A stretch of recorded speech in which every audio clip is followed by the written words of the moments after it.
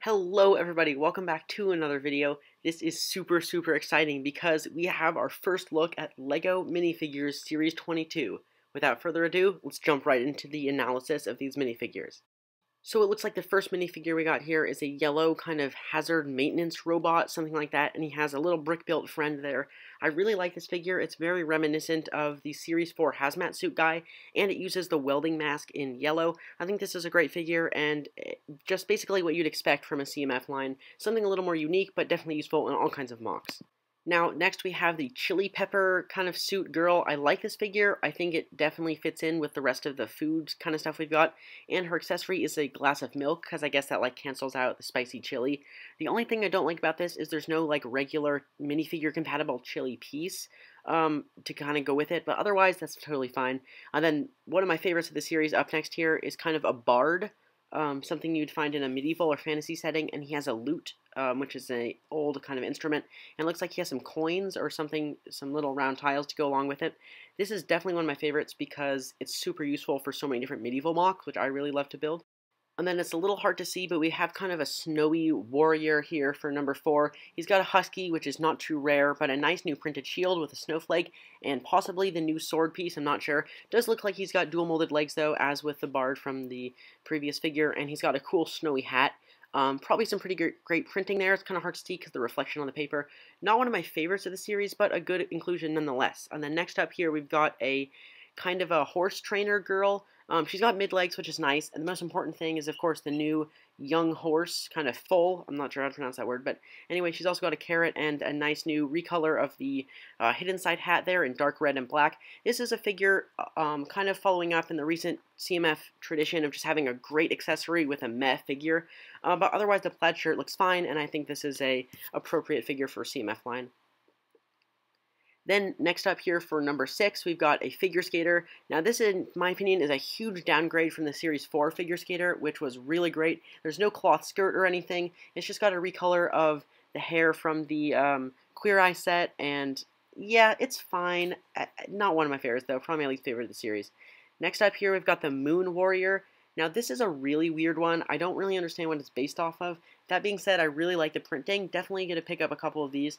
The hair and head are kind of cool. I do wish there was a helmet, though. And it's got that trans dark purple or trans purple regular shield and sword piece that probably first came in the Gungan attack set way back in like 2012-ish. Now, for this one, number 8 here in the series, this is probably my favorite of the series entirely. It's kind of a forest guy. I absolutely love his cute little mushroom. I want to get a ton of those so bad. Looks like he's got mid-legs, too, and an adorable acorn hat. Absolutely love that character.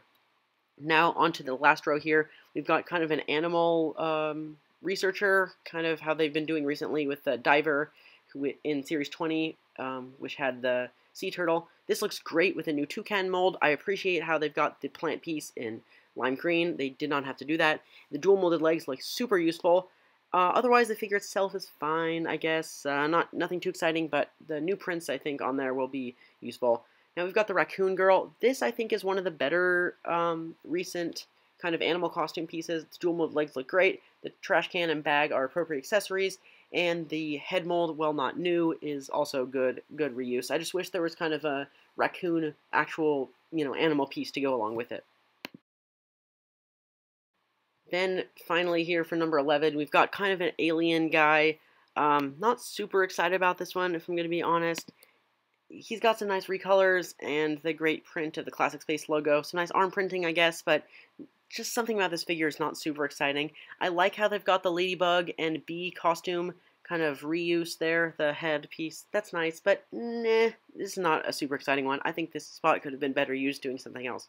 But nonetheless, coming into number 12 spot here, I like this figure. It's got a racing kind of wheelchair and a medal. This is great. There's never been anything kind of like this in LEGO before, so I appreciate that they're doing something new that they've never done before, and kind of having a bit of diversity in their series. I think that's kind of cool. So yeah, definitely a useful piece for a lot of mocks, maybe in your city or whatever. Racing wheelchair, very new mold and stuff. And I like the helmet too. I think that's going to be very useful for a lot of city builders.